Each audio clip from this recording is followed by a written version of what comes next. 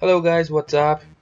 I'm here today to show you my new multiplier extrusion test.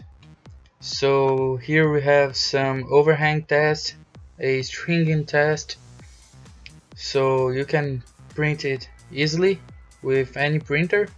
I'm using here a Prusa i3, and you just need to open it at Ultimaker Cura. You can make it with Prusa Slicer, but it's easier to do it with Ultimaker Cura. You just open it, you change the print settings.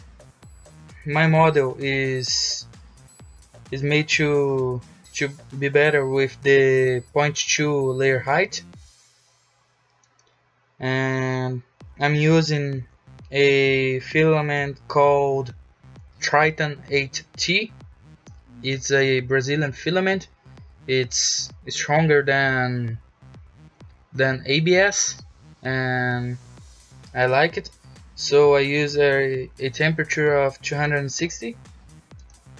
So to change the flow rate floor by floor, you just need to go in extensions, post-processing, modify decode.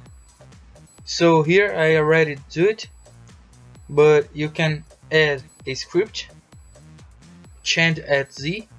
So here you will change the code at the height you want. Like here we will change at the height of 8 millimeters. I want to change the flow rate for 85% and at 8 millimeters. So you do it floor by floor.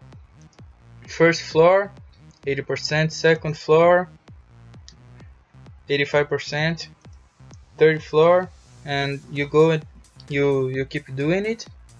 It's easy, and then you close and slice your object and just print it. Thank you guys.